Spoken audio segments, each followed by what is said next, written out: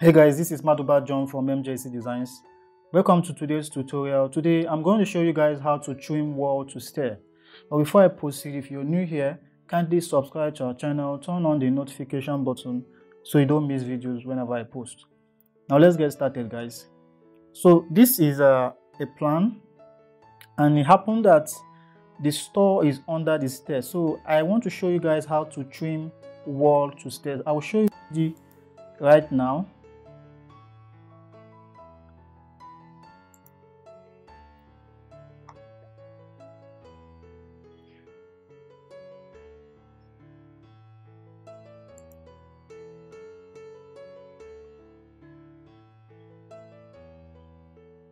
Now this is what it looks like in 3D. Now you can see that this is definitely not what we want. We want the wall to be trimmed down to the stair. All we need to do is select the wall, right click, and then you go to connect, go to solid operation, and then this is already as get target element, which is the wall. Then we select the stair, okay, and make it the operator element. Okay, then we go to our choose operation right here, and when we click subtraction with upward extrusion, then we click and you say execute.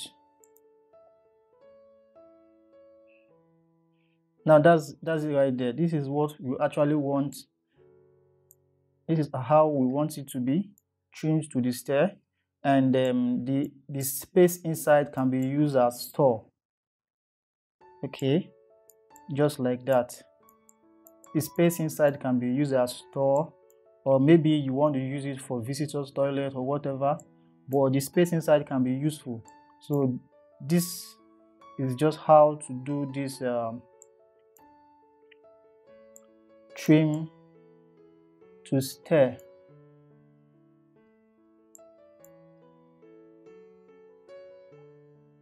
Thank you for watching. I'll see you in my next one.